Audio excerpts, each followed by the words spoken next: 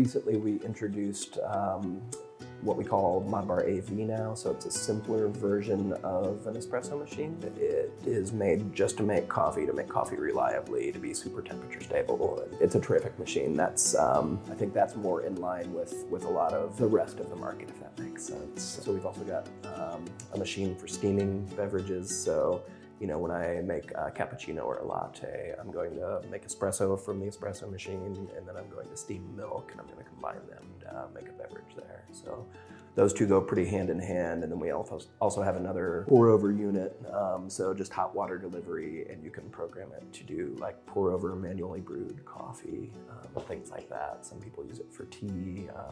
It's got a handful of applications there, but those are the kind of core products that we have.